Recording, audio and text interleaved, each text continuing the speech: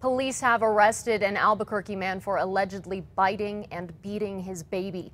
APD says Clarence Hawkins told police he questioned why his 4-month-old son was crying and then motioned shaking the baby but denied causing brain damage. Hawkins did tell police he bites and squeezes the baby.